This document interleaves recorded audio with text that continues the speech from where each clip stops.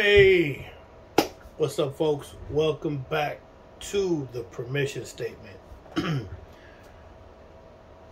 I want to mess with the lighting a little bit. I know it's not quite the ideal circumstance, but I'm going to bring the lighting down and the tone down to tell a story about Mariana Bravo, a friend of mine that was unfortunately taken from us not too long ago. She was brutally murdered, unfortunately, in Tijuana. And I wanted to tell her story because it intertwines into this narrative that I've been telling y'all. And I've been forgetting to do this from the beginning. I declare under penalty of perjury that what I say is true. Now, if I give the wrong word, like I say bigamy, or I say adultery when I mean bigamy, or vice versa, hopefully you can understand that I know the difference, and I'll go back and make the corrections. And I seen a friend of mine, he actually edits the videos and puts it up there, the corrections, and I've seen other folks do that. I'll get to that point. I'm new, I'm learning. This is a learning process for me. But I should have been starting off these videos with I declare under penalty of perjury, because it's important to say that so that you're reinforcing what you're saying with some kind of potential consequence if you're not being truthful, because some people will embellish or they'll omit or whatever. I'm telling you, like, the full details. I'm not throwing extras on it or nothing.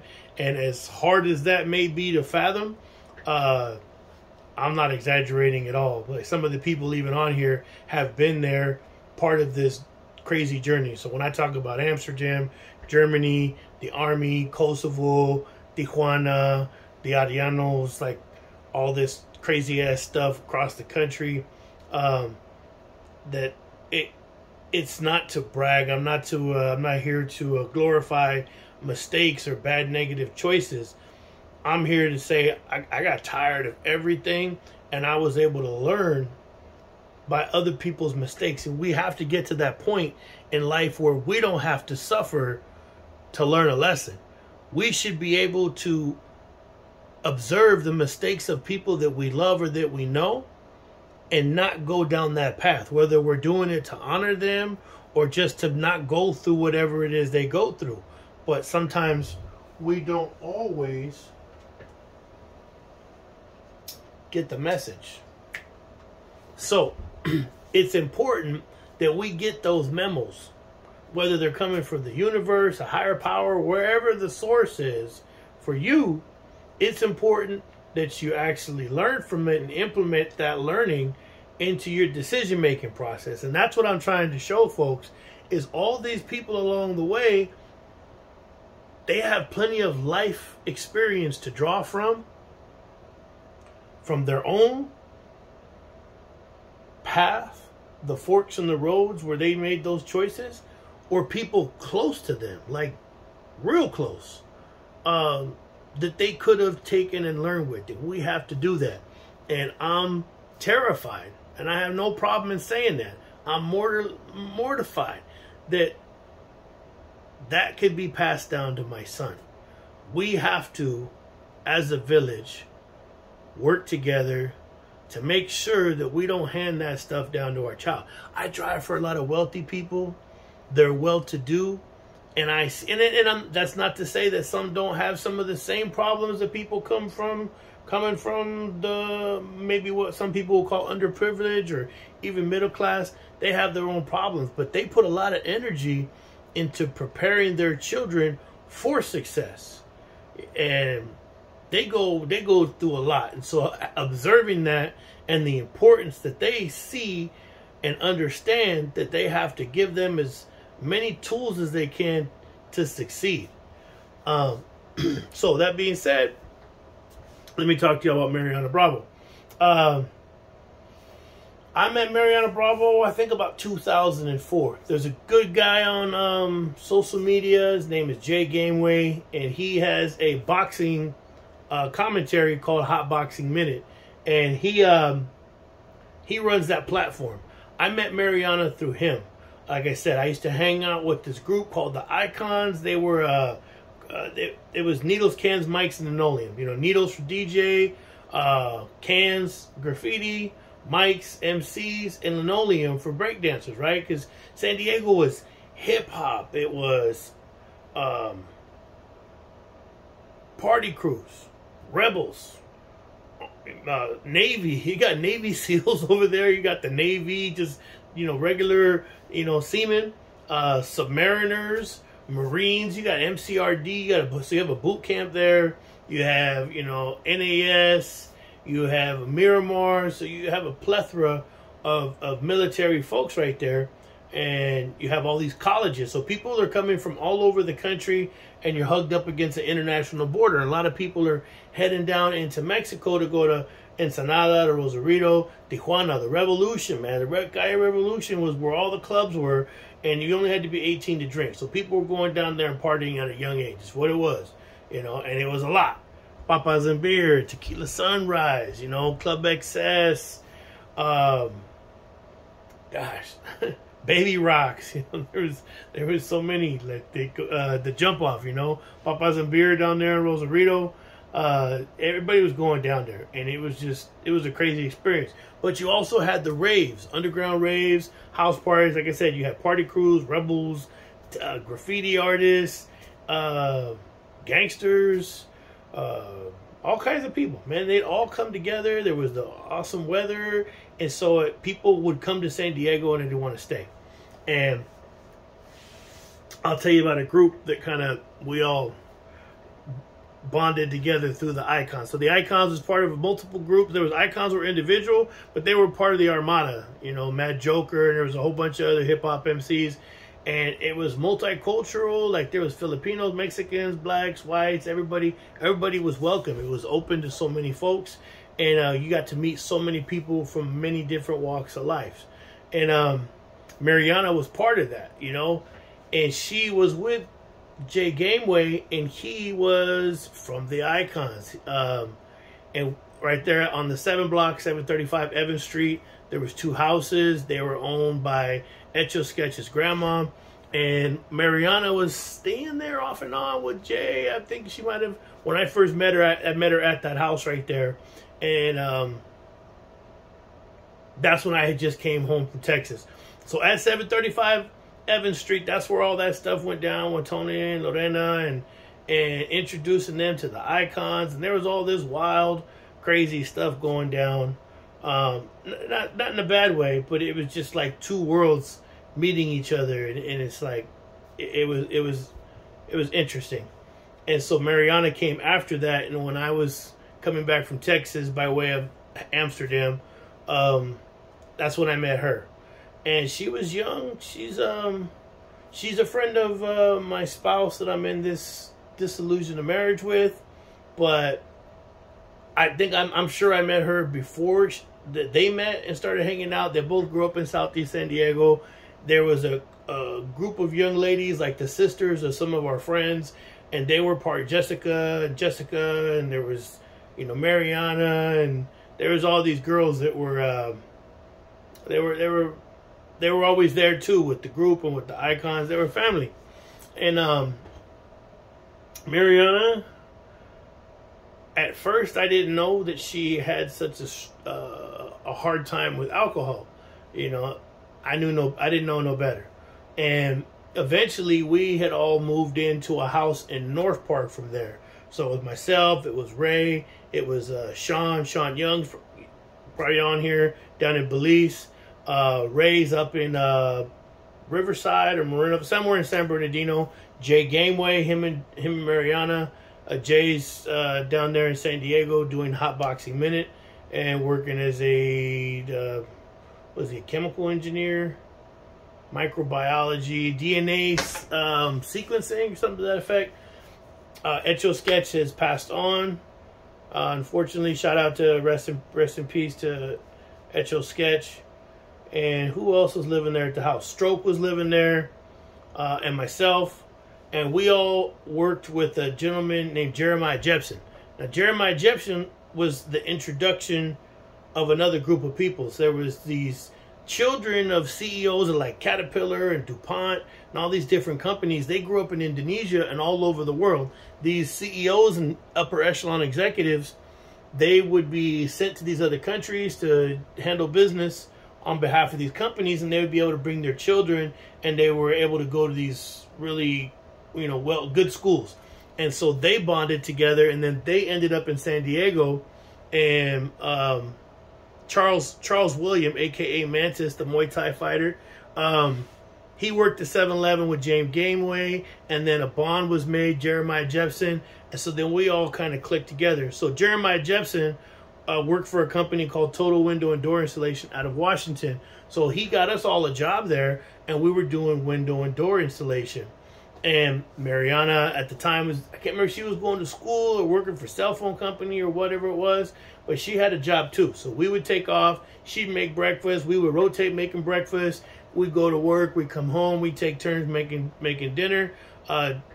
Sean would do Belizean dishes sometimes. Jeff would do the Filipino, like real deal Filipino, pancit, pandesal, like a chicken adobo. We would all rotate. We were a family there. And Mariana was part of that family. They would go out together as a group. Mariana would come, and that's when I started seeing more of the alcohol problems. I go do my thing, but I would show up, and there would be problems where they would say that Mariana got a little bit too much, and she started acting up. And eventually, over time, that became more of a reoccurring problem. And she'd push it to the throttle all the way up every time, and then she would become hard to deal with. And it's like people want to go out and have fun, but they would bring her along. She'd get to a certain point, it would kind of be like, oh man, come on. So the house, over time, we all went different ways. And eventually there was a break between Jeffrey and Mariana. I won't say what it was about.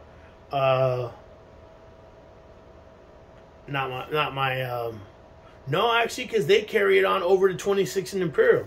Stop me there. So we moved from North Park, and then they moved to 26 and Imperial to a loft residence up on top. That's right. And then she was still with Jay over there. And so they stayed together even after that, because that's right. There was the incident on 26 and Imperial after the Super Bowl. Well, like I said, we still cook together, eat together, embark on journeys together, but there was the ongoing problem with the heavy drinking, right? And eventually, like I said, something happened between her and him, and they split ways. And I didn't see too much of her as much after that. And then in 2011, when I was in Sonoma, and I bumped into my now spouse. I was in Sonoma, she was in San Diego, and like I said, she was engaged in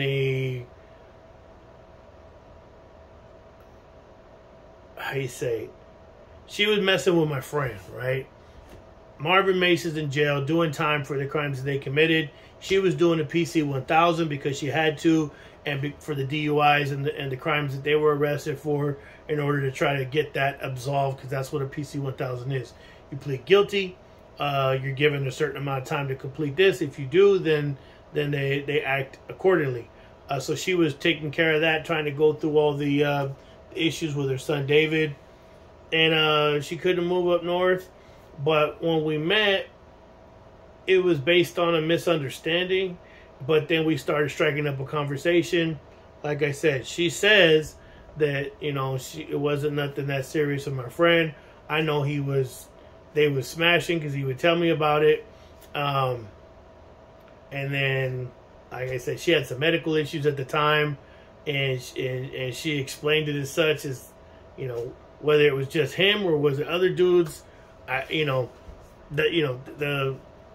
The cause we agreed on was definitely, unprotected, whatever. And so I knew they were smashing. He said it. Sometimes a dude will say it, but a girl won't. But he was giving great detail, and so I knew. But like I said, he was living at home with his mom and dad, asking her to go drop him off on the freeway so he could go tag. Had, I think, 2 daughters, didn't have no job, wasn't really doing for nothing, didn't have his own place. And you know, whether she was just looking out for herself or whatever, I really took a liking to her. And she would work all day and then drive all the way to Sonoma to see me, you know, and it really pulled at my heartstrings. So I decided to move to San Diego because she couldn't move to Sonoma. But Mariana was an important person in facilitating this because I knew that Mariana knew her and she knew that Mariana knew me. And so Mariana was an advocate for both of us on that, you know, that like, hey, she's cool, you're cool, you know, don't do no harm by her. Hey, he's cool, he's a little bit crazy, not in a bad way, in a good way.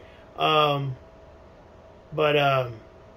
I, like I said, I don't fuck around, man. It is what it is. It's a lot different now, but back then she was going off of what she knew of me before. And I'll get to that later about what happened the last time I seen her.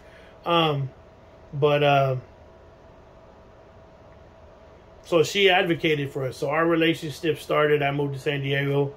And then Mariana kind of was just like out. I didn't see her much, but I know that she got stuck down in Mexico and that she was down there a lot. And she had moved in with my friend C's. And C's was doing his best to help her out, look out. C's was solid. C's was always like, hey, trying to give her like some flecha, some hey, what you're doing is you're pressing the needle out there, you're hitting that throttle a little bit, taking a lot of risks that are unnecessary, and it's just a lot of it had to do with the drinking and yeah, she was doing some stuff, you know, like yeah, she was doing things that could lead to her getting harmed, and he kept trying to tell her, you know, I care about you, I'm your friend, don't do this. They had arguments and everything, and I know she was going through something with her family. So she would tell me, like, she would write to me, you know, on Facebook and say, why am I so alone? You know, she was lonely, man. She was alone. Even though she had all these friends and drinking partners, and they were like, oh, yeah, girl, this, you know, she was lonely. She wanted a companion, and she was always having hardship. You know, she had Jeff, and Jeff loved her and cared about her, but, you know, she kind of did him dirt, and that was the end of that. And he had put up with a lot of stuff and tried to make it work. And so from what I'm told, she delved into other substances, which was kind of shocking for me because she had very low opinion of people who were involved with meth, you know, and her thing was always alcohol, heavy drinking alcohol, as is all her friends. That's the squad of like, bam, like, I'm talking like drinking like a truck driver and a sailor and a Marine's DNA put together, drinking like that, you know. And so I didn't see her for a good while, but sometimes she reached out to me one time like, hey, I need some money. Can you send me like $20 and I'll pay you back, blah, blah, blah. Now, yeah, sure. And she was going to sell us some shrimp and everything. And we talked about going to Belize, and we ended up going, but she didn't go. But, you know, you could tell her life was kind of like, you know, unstable. And I want to say 2021, we went on vacation, and we were going to go, it was my friend's daughter's birthday. So his wife said, hey, I'm going with my husband's sisters and Maribel for her birthday. Why don't you and Jessica and Michael and everybody come down and we all go to Universal Studios. So I hit up my friend Joe and Gabriel and everybody. It was like, I've invited all my family type people. That's who I like to roll with. Family type people that are dedicated to their families. And we all met up at Universal Studios. We didn't see Maribel and Angie, or the sisters, because I guess they kind of do their own thing. But we got to go to Universal Studios. But we went to San Diego first, and I was over on the 7 block, and I was at my friend Donnell's house, who is Etch's cousin, and he said, hey, look who's here. And I turned around, and it was that kind of moment where it's like, oh, hey, you don't really recognize the person, but you don't want to be a jerk. And it was a shave. I thought it was a dude. And she looked at me. She goes, it's me, Mariana. And I was so shocked that all I could do was I just put my arms around her and hugged her and held her, man. Like what is going on in your life? And that's when she laid it all on me, that she was like, yo, hey, I've been down to Mexico, and they kidnapped my boyfriend, and I'm pretty sure he might be dead. There's these people down there that I pissed off and blah, blah, blah. And I was like, oh shit, she's on drugs and drunk or something. But I knew that she wasn't like completely off target, you know. She started showing me text messages, and then she even showed me a picture of a dead body, and she's like, that tattoo, I recognize that as my boyfriend's. And you know, she had some proof, although some of the things she was saying was slightly far-fetched, you know. And she was like, yo, I need you to come with me down into TJ and go after these people. And I'm like, hey, man, I'm on vacation with my family, man. Are you serious? I'm on vacation with I'm a family man. I'm on vacation with my family. We're going to Universal Studios, man. And I don't do that. I don't get down like that no more, you know. And but that's what she expected. She expected the old me. And there was a circumstance that happened that, you know, if she needed my help, like to go, if somebody was going to do her harm, no doubt. You know, and there was a circumstance that happened that I always felt bad about, you know, that it's like, no doubt, yeah, for sure, man, if someone was going to hurt her, but she wasn't in danger of that. She wanted to go down there, like, and because he's her boyfriend, and I'm like, hey, you're safe right here, stay away from down there. But she was showing me the messages going back and forth, these people, like I said, so there was some significance, you know, there was definitely some truth to whatever story was being told. And then Caesar showed up, and Caesar was telling me the real. Caesar knows what's up. He was like, Mariana, he was trying to tell her straight, like, hey, Mariana, come on, you know, because she was saying, like, I'm nobody's going to touch me because my family, and yada, yada, yada. And Caesar was trying to give her a reality check. It's like, hey, down there, everybody knows somebody. So if you piss off the wrong person, you can't think that you won't get touched just because you know somebody. Because some people don't know that person, or they don't care. And they may know some people too. It ain't like that in TJ. Ain't nobody can be sitting there walking around like they're invincible. And unfortunately, she had that mindset, and he had to remind her of something that had already happened with a previous boyfriend, you know, understandably. So he was trying to give her the real, and I was like, hey, you know what? Come to Napa with us. I could tell she was going through something. And when people are going through that, and you open up your door, that's a huge burden, because they bring all that drama and that stress and that chaos. But I could tell she needed to be far away from where she could access whatever it was that it was causing her all these problems, right? And these people. And the lack of friends, other than Caesar and Johnny Blaze and probably Sir, and those are all good friends, right? But a lot of people kind of were just like, you know, Mariana keeps doing the thing over again. And I understand that, right? But when you're willing to open up your door and bring somebody, that's a huge undertaking, man. And it doesn't always work. Sometimes it costs you that friendship. Been there, done that, right? But I say, hey, don't make me take you out of here and take you up north, you know? And she really wanted me to go down to TJ and go to war on her behalf with these people for her boyfriend and everything. And I'm like, no. So she disappeared that night. She went over to down the street, and then we didn't see her again. And then, you know, we went on vacation. We continued on. She wasn't supposed to go down to Mexico. From what I'm told, she didn't. She went to like a little rehab. Then she left, and then she bounced down there into TJ. And when she went down there, she ended up going to exactly or roughly around where these problems had taken place.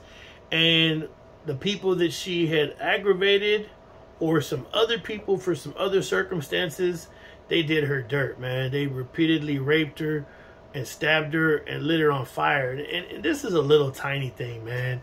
I'm not joking. She's like 5'1", 5'2", little tiny thing, 100-something pounds. And, you know, so I always think about the people that I knew that got killed in Mexico, just the ones that got set in a trap. And it's just their last moments where they realize, you know, like they're looking for a way out, and there is no way out, and they're wishing that there's a way out, you know, whether talking it out or buying a way out. But there has to be a moment, unfortunately, where they realize, damn, this is it. And that has to be a horrible feeling, to be in another country, you know, away from people you love, and knowing that nobody's going to know, or, you know, it's just, there's got to be a million things racing through their mind. Survival being the first, right? And it just didn't have to happen that way. And that experience shook up my spouse. But I kept telling her about all the other people that I knew that suffered that, and the people that I got into conflict as a result of that. Because after, you know, I never thought it was cool, man. That's why I kind of like looked at people in a different light that glorify that kind of chaos and stuff. A lot of people think just because they do a few bumps of cocaine or they listen to some corridos or they do this or that they're like, I'm part of that life. But whoo, there's a heavy toll to pay to really go out there and get involved in that for those people, you know. And just, I don't know, if you don't see something foul about the things that gets done and how they do it, and you like that stuff, that's, you know, to each their own. But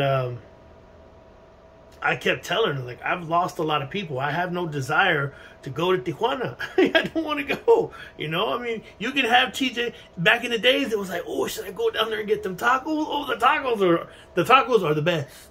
The molitas, the asada, and adobada, and everything. You can get that in San Diego now. You can get Tacos El Gordo right there. Good stuff.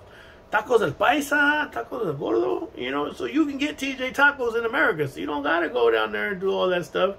And, I mean, I was down there in TJ when the Pepos were rolling around, like I was telling you, when the Mexican soldiers came from Mexico City and took the guns away from the police and gave them slingshots. That's how bad it was, because they knew that the police were doing a lot of killings for the cartel, man. And, it just ain't the same no more. And I'm sure there's safe times and safe places and everything, but the Frontera is the wild, wild west. And my spouse just wouldn't get that through her skull. And even when the village, her family, she goes to Mexicali, which is part of the Frontera, there was a New Year's that she wanted to go. The family was trying to pressure her. Her brother, the one that I'm not so fond of, went down there. And they wanted to take my son down there. And one of the women who lived in the village, her brother and a bunch of people were murdered in Durango, and they were looking for the sister, and she was in the village, so the village had to go on lockdown. And my son would have had to have been there. Man, that's why I'm like, no. So that's why I went pretty hard and pretty hectic here in Napa County to keep my son from going down there. She just doesn't care. She doesn't think like that. Her brother got put in a coma. My son would have been in the car. So there's just been issue after issue after issue, and she just don't get it. There's people that I don't like, people I don't get along with, and it resonates off of those murders of people that I knew. And the people that I didn't know, but just the actions of other people that led to the taking of other people's lives. It's just like, man, it's just a chapter in my life to let go of. Lake Tahoe sounds good. Hawaii, Yellowstone. There's so much else to see besides just going down to Puerto Nuevo and having lobster, or going down to Tijuana and having some tacos. I'm good. I'm good.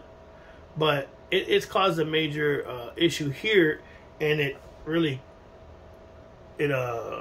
mushroomed, I guess you could say, here in Napa County in the court. And yeah, we'll get more with it. I'm going to let y'all go for right now. I got some videos that I want to make tomorrow. I'll be checking back in with you. I got some interesting stuff to read to you guys. I want to keep putting forth that evidence, and then I'll hit you with some of these other things as we go along. Have a good night.